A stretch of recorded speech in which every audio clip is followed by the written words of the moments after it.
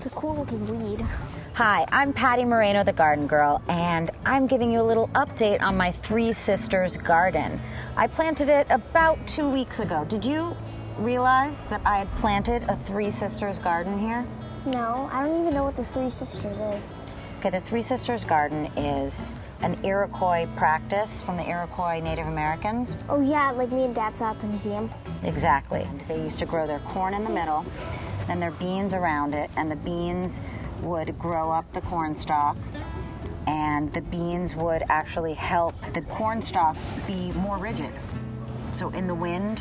Oh, so that if the wind was blowing, it wouldn't all fall down. Exactly. Yeah. And then the beans give nitrogen to the soil, and corn needs nitrogen to grow.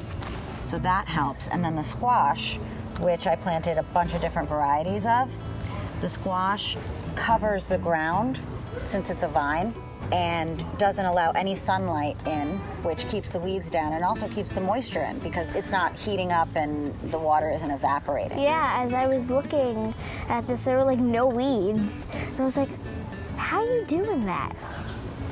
Exactly. Yeah.